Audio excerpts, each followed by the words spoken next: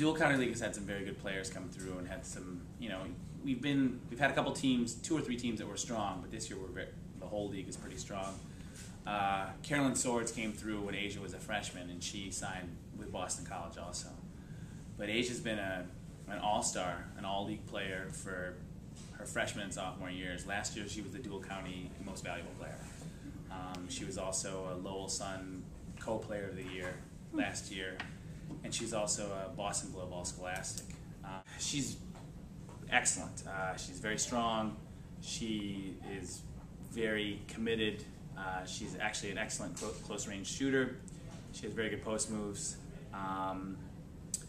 good free throw shooter, and a dedicated team player. She's probably been one of our best all-around players we've had here since I've been here over the last 4 years. I made varsity as a freshman, so I've been here all 4 years. I did a lot, and I knew that I wanted to keep playing, and I also was motivated by, I knew if I could go and play at school, in college, it would be a lot easier for my parents, and they wouldn't have to pay, and it would be a really take a huge load off their shoulders because they already pay for everything already. And my dad is basically the one who pushed me. Dad played basketball in high school and college, and I did dance for the first half of my life till I was 11, or I was 10. And then my dad didn't want me to do dance anymore because he wanted me to play basketball, so he started me. And then I wasn't good at all. And then I just got good, and around the 8th grade I got a lot better. So, and then I started liking it more, so I just played all the time. She was pretty good as a freshman, but yes, she has gotten better every year, and a lot of it has to do with more the work that she has put in over the summer. I'd like to take credit for some of her skills, but that's not the case. She's really worked hard at becoming a better player. She worked very hard in the summers and in the off-season in her AAU team.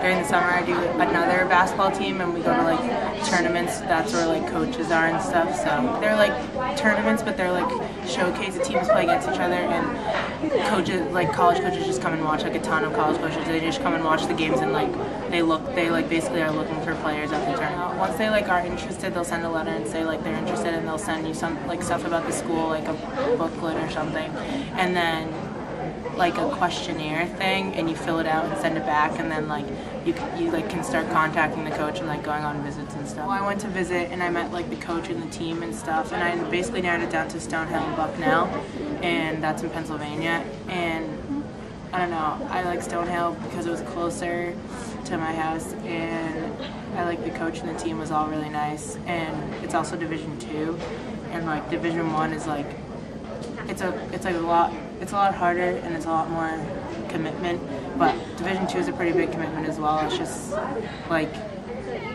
you can be involved in more stuff, and it was choosing between going to Division I and maybe not playing that much and going to Division II and getting a lot of time to play in the games, which is what I wanted.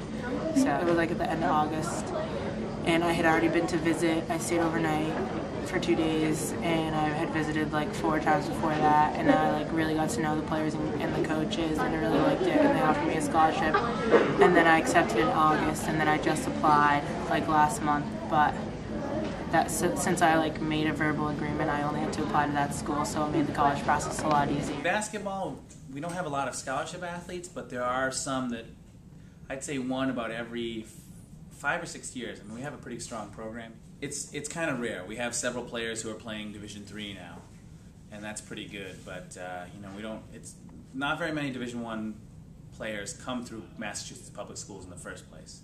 So it's kind of rare, and it's neat to see somebody sign up too, because it is a pretty big honor. I was really caught off guard, and it's exciting, and it takes it's a big relief. It takes a load off your shoulders. So it was really a big moment.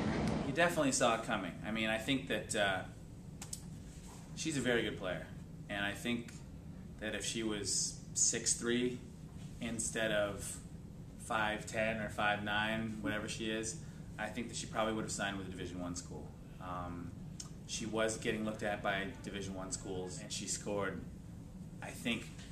more than 2,000 points here, which is, basically she averaged almost 25 points a game from the time she was a freshman, so that's a ridiculously high number that honestly nobody was. Besides Stonehill, it was Bucknell University, St. Anselm, UMass Lowell, and then some like Division III school. I can't really remember off the top of my head.